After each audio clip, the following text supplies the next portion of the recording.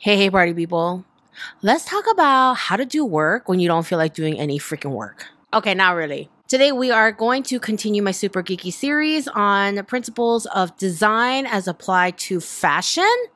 We are going to be studying unity and variety using Simone Rocha as a case study. FYI, I posted a poll on Instagram asking, hey, we're going Simone Rocha. Which one is the next one should I do? And you know what? You did me dirty and you went exactly 50-50, exact number of votes for each designer. And so I just picked one. Okay? Anyway, super quick disclaimer, principles of design or design principles are not a zoism. It's not some random thing that I made up that I feel like I should push onto you, but they are a set of principles that are studied around the world in art schools around the world by students and professionals studying all different kinds of art and design fields, photography, graphic design, furniture, all the things. All right. But in this series, I am specifically applying these principles to fashion, studying them through a fashion lens. The first video went over emphasis using Schiaparelli. The second one, we studied 4 kinds of repetition using McQueen. And today we are here studying unity and variety with Simone Rocha. And honestly, I'm really excited because I really love her work. I love Ergowen's work too, but Simone Rocha, I don't know. It just taps into my inner and outer girly glee. Okay, if you are one of my Patreon students, that you know how much my personal style leans towards what I call wearable drama. And Simone Rocha, that brand is wearable drama in spades. And you'll see if you're not familiar with her work, you will be at the end of this video. Technically, if you want to get real technical about it, okay, unity and variety are actually 2 different design principles. It's just that often I feel that they go so hand in hand that they should be studied together, especially in a fashion context. Unity is like the feeling of harmonious balance throughout a work because there are all these shared elements of design repeating throughout the work gives a sense of completeness. These elements of design can be line, shape, form, color, texture, and we'll be going over what that means within a fashion context later in this video. Variety is variety. It's having enough different, interesting things going on that the eye doesn't get bored. Unity and variety together are how designers can create a cohesive but well-merchandised fashion collection. You need the both. You need that cohesion, the direction of the collection, your trends, your themes, the vision that you're trying to give to people. But again, enough variety. And that means in a very creative sense, offer people lots of pretty things to look at, different pretty things to look at, different renditions of your theme. But also in a very commercial business sense, you also need to be offering different silhouettes, different pants, different skirts, enough coats for a fall winter collection, that sort of thing. How many times have I said fashion is the intersection of art and commerce? Okay, everyone take a drink. I'm kidding. Don't do that. Don't do that. I would never encourage that sort of wild behavior. So let's break down what some of these elements of design mean within fashion. So color is pretty standard. I mean, color is color for everyone. But within fashion, it's not necessarily like using the same exact Pantone chip every collection, although many brands do, okay? If you've watched any of my videos on brand aesthetics and house codes, there's the Lanvin blue, the Valentino red, the Hermes orange. There are very specific colors associated with a house, and they keep using as close to that precise color as possible all throughout. Although you have probably experienced this already. When you apply even the same Pantone number to different textures, they get interpreted a little bit differently. But other than that, these colors become their brand, part of their house codes and get used often. Beyond that, though, there is a usage of color that is associated with most houses where we know that some Some brands really go all out for color. Like if you look at Christopher John Rogers, you know, he uses a lot of different colors, but within each collection, there's kind of like a vibe to the whole thing. Like one collection might be like, honestly, I swear he does like a rainbow with every collection, but in one collection, it'll be more like a jewel tones vibe. And in another collection, it'll be more like a day glow fluorescent rainbow vibe. So his signature is having these rainbows in the collections, but the variety is that he will switch up what kind of rainbow it is season to season. Elie Saab, he does a lot of pastels and he does a lot of jewel tones, and it kind of depends on the season, and the exact pastels and the exact jewel tones change up every season, but he is often known to do pastels and or jewel tones, okay? Giambattista Valli does a lot of pastels. He loves a pop of red, but a lot of pastels, okay? He has a very distinct kind of sort of frothy color story. So it's not distinctly like he always does baby blue, but it's really like pastels, mint greens, pinks, that sort of thing. Shape and form. Technically speaking, shape is two-dimensional, form is three-dimensional, but in fashion, we just talk about them in terms of shapes. And shapes can mean two things. It can mean the overall silhouette of the garment or the outfit, the presentation that they're trying to, push, but it can also be interior shapes. In fashion, we see that as, Chanel's boxy skirt suit or the Rose consistent oversized looks. And then interior shapes can be things like the Margiela tabby. Tabbies can come in a boot, a loafer, it can come in a heel, it can come in a flat. So the shoe type, the heel, the flat, the boot, whatever, those are the silhouettes, but the tabby is kind of like the interior shape, just distinct to the toe. That is distinctly Margiela, right? And then we have YSL hearts. I've mentioned this before, but there's a lot of heart imagery. And I say Yves Saint Laurent because the OG, he's the one who started the heart imagery across his branding and across his clothing. And you don't really see a lot of hearts in Saint Laurent runways these days. They pop up here and there, but mostly you just see it in the merchandise online, like bracelets and, earrings and things like that. Texture is obviously fabric manipulations, and embellishments. Like there are denim houses that are, of course, devoted to denim, like Diesel. And you've got Chanel's tweeds, you've got Valentino's affinity for feathers. And this is not an element of design, but this is something I would add for fashion, would be kind of a theme, an overall theme of the whole house. Like there are a lot of brands that come from a heritage of leatherwork and luggage, Prada, Loewe, Gucci, Louis Vuitton, those kinds of houses. And they are consistently bringing that heritage forward in each collection, but often in new and hopefully fresh ways. There are companies like Moschino that consistently are funny, humorous, make fun of pop culture. And then there are brands that are like very print forward, like Pucci. What's a Pucci collection without a paisley? I would say the theme of Simone Rocha's house would be some sort of gothic Lolita fever dream meets an English traditionalist's worst nightmare with its deconstructed menswear, meeting just like a very frothy, coquettish girlishness.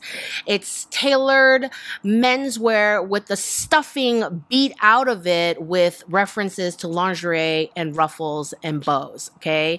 It is big shapes, it's wearable shapes, and wearable is not a dirty word. I just mean you are able to wear it. Okay, there's no cinched waists. There's not a ton of skin showing. I mean, there are some sheer looks, but it's often layered. And I love that the girlishness is pushed so much with a kind of a FU to traditional menswear shapes, a constant deconstruction of blazers, motorcycle jackets, trench coats, double-breasted Chesterfields, that sort of thing. I love the cheekiness of that. And It's a good time. It's a good time. The when you look at all of Simone Rocha's collections, you see the consistency, you see the brand. There's no random collection when you're like, whose is this? Because, some brands, they do that, like sometimes I'll make fun of some brands where I'll say like, it looks like they're auditioning for the top Loewe job. It looks like they're auditioning because they just like produce a collection and it's like, what is this? But Simone Rocha is always consistent. But as you go through her collections, you will see that she is consistently trying new things, pushing the envelope within her own aesthetic, and incorporating new motifs along the way. And you can kind of see her growth and her fun. Okay. And I'm just going to go ahead with the homework announcement before we deep dive onto Simone Rocha. I want you to do a deep dive on a designer, just like I'm about to on screen.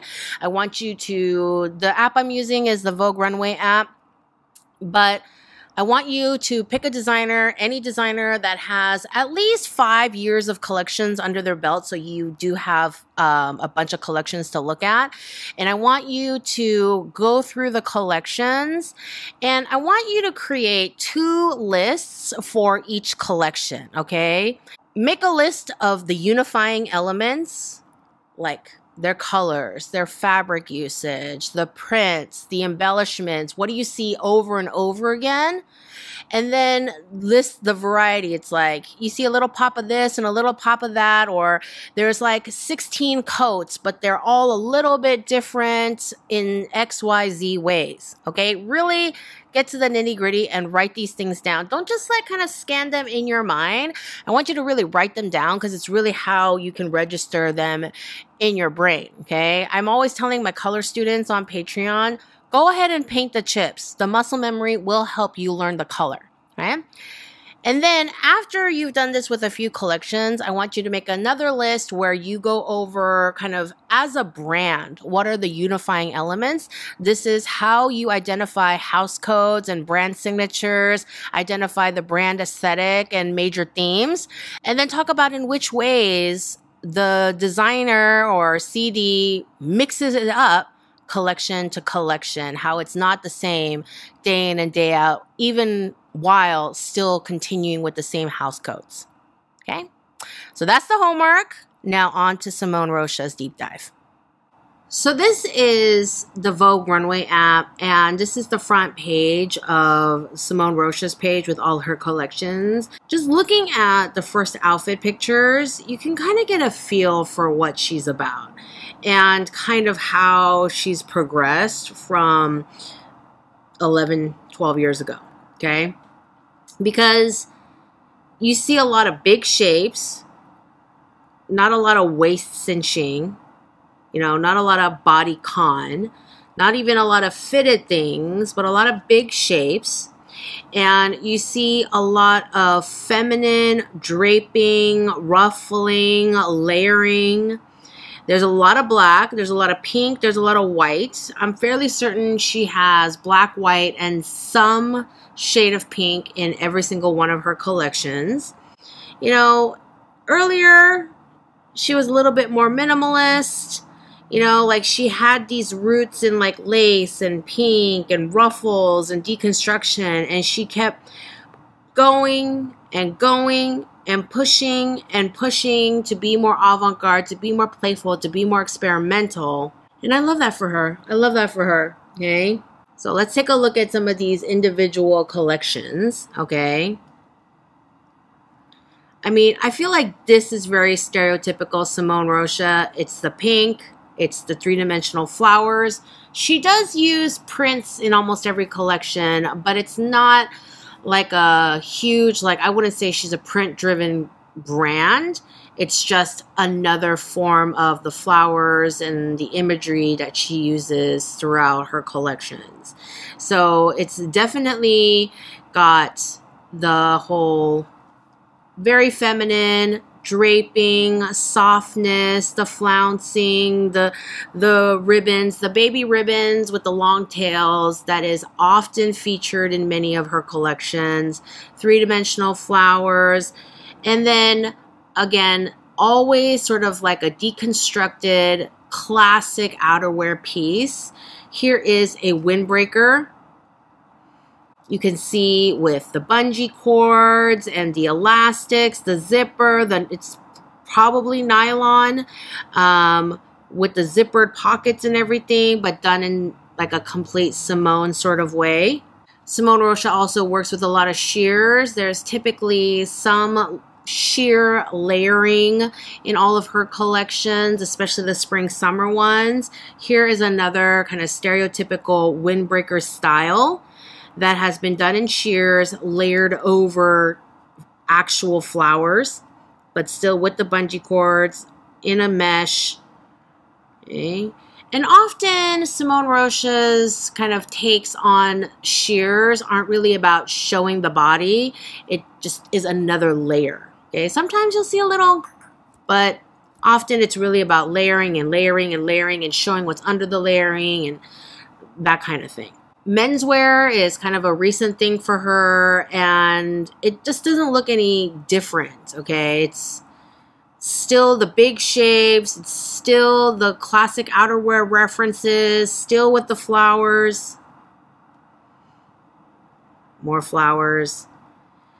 I have noticed throughout the collections that she will use amongst the black, white, and pink, and then the pops of red, will be like one color or like fabric that is very stereotypically menswear, like this dingy olive green.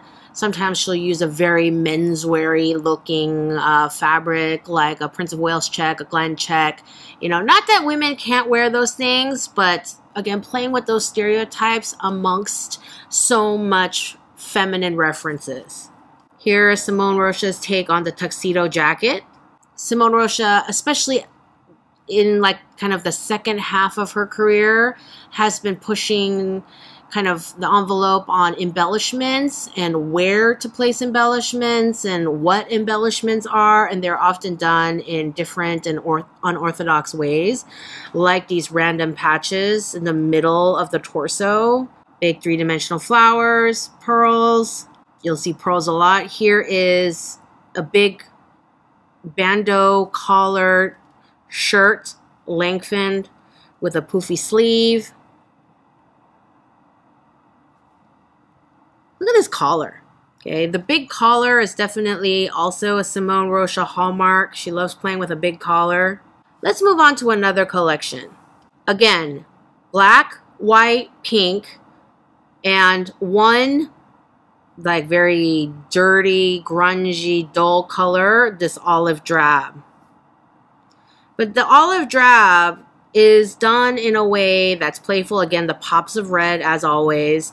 And again, this sort of like military meets motorcycle, utilitarian jacket turned ultra feminine with sheer ruffle layering and big blouson-y sleeves. Big shirt collar, like all the hallmarks are there, but this distinctly looks so different from the collection I just showed you because she's constantly coming up with new ways to bring you that big collar, new ways to incorporate ruffles, new ways to incorporate sheers. Again, this is another one of sheers, the big three-dimensional flower, the pops of red, and yet you couldn't place this on that first collection. It would look extremely out of place because the way everything done is so different. More three-dimensional flowers, big collar, embellishment, ruffles, sheers, layers, pearls. So like if you were to write down a list of all the Simone Rocha cool elements and you listed them in every collection, it would start looking a little bit tedious, but then you would have to think, oh no, but every collection is always a little bit different, okay? It's a motorcycle jacket base, done in mesh, covered in flowers, with a big poofy sleeve, with ruffles. Like, it's really like just it's not even marrying. It's like they're not getting married. It harmonizes into an outfit, but it's almost like they're fighting each other, but like beautifully, almost like a very kind of romantic wrestling. You take that as you will. I know how that just sounded. Very big shapes, some of the print. And this one, again, you have the black, white, and the baby pink, the olive drab. And then you have a couple more pastels in here. And then she will occasionally do a pop of silver like she did in the first collection I showed you. Which, honestly, I don't think are her strongest works. I don't really know how the pops of the metallics really work with the rest. Lest you think that I am some sort of Simone Rocha uber fan and I cannot critique her work, there are definitely things that I think sometimes don't work. There are tons of bridal sort of themes and motifs and looks that are incorporated, but I think that is part of that whole Gothic Lolita reference where those kinds of dresses also have that bridal sort of edge to them. But this is bridal meets like baseball jacket with the knit collar. And then you've got these straps in here. Very cool. So this is a rare sort of, not bodycon. It's definitely not bodycon, but fitted to the body look from Simone Rocha. And it's sheer, but it's over a bunch of opaque, so you don't really see anything. And just the way she does it with the layering and the prints and the unorthodox embellishment placements, it's a very distinctly her brand. When I see Simone Rocha's menswear, in my brain, it registers to me as how androgynous, unisex, genderless clothes should look. Because a lot of the time when you talk about genderless clothing now, it's a lot of untailored menswear. Okay, it's a lot of pants and sweaters that are shapeless enough that any kind of body can go inside them. And that's boring, okay? But this kilt with the embellishment, this shirt with the flowers, where it's really a merging of the masculine and the feminine with these shoes, my goodness. You know, this is a dress. It's a shirt dress with pipe cleaner flowers. It's not pipe cleaner, but it kind of gives that look with all these embellishments on the accessories. Please, someone send me this jacket. I will wear this every day depending on the weather, but amazing. This is how I think of genderless clothing. But again, it is the classics. The outerwear classics meets the feminine. It's the pink, white, and black, plus a punch of pastel, plus the olive drab or some similar masculine color. In this collection, it was a lot of brown velvet, which I don't know if it worked. This was not my favorite collection ever, fall 2017, with so much heavy brown. And the reason I didn't like these coats was they were very more like the way everybody else does deconstruction. Oh, we moved a pocket up here. And we made this like the traditional Simone big collar, but it's just not as interesting as some of the ways that she does deconstruction. Like this whole, like the hanging of the pockets with on top of this other pockets. As a pocket lover, I approve. But this one got a little too heavy for me, a little too standard in the coats, the heavy coats. Okay, then this coat done in lace, amazing. I love it. Look at the size of those pocket bags. Okay, but it moved a little too much. The mannish classic menswear was winning in this collection, and I didn't like it. This, I love. But I do love how enormous these pockets are. The scale is just so fun and playful and cheeky, and so, you know, I could still forgive some of this stuff. The playing with the pockets, it just almost, this whole collection kind of screams like someone told Simone Rocha, you have to make your stuff more wearable. And boo you, whoever told that to her. Go away now. Again, the pop of red. There's still a lot of her signatures. She does pops of leather, pops of fur, always the pops of red. This is more red than usual, but still pops of red amongst the black, white, and pink. I think at this point, you see where I'm going is, I think you have a very good idea of all the unifying elements that make Simone Rocha's brand so very uniquely Simone Rocha. And then you can see how there are all of these elements that change season to season, like playing with the scale of the sleeves, the scale of the collars, the scale of the pockets, always throwing in the pastels, mixed, like all her color stories are black, white, and pink, plus one very stereotypically masculine color, dark brown, olive drab, and then another extra pastel, a pop of red. Not very print heavy, but occasionally there, lots of layers, shears done in layers, ruffles, bows, three-dimensional flowers, you know, a lot of fun. A lot of fun. And that was Unity and Variety studying Simone Rocha. I hope you please do the homework. Studying Unity and Variety, choosing a designer, whichever designer you want that has about 5 years at least of collections for you to study, and make notes on their unifying elements and then the variety they show even within their unifying elements, like all the exaggerated collars being a unifying element, but like such a variety of big collars, right? As usual, please give this video a thumbs up if you learned something new today. Share, subscribe, all the ways you show me love. Drop me all your questions below, and I will see you in the next video.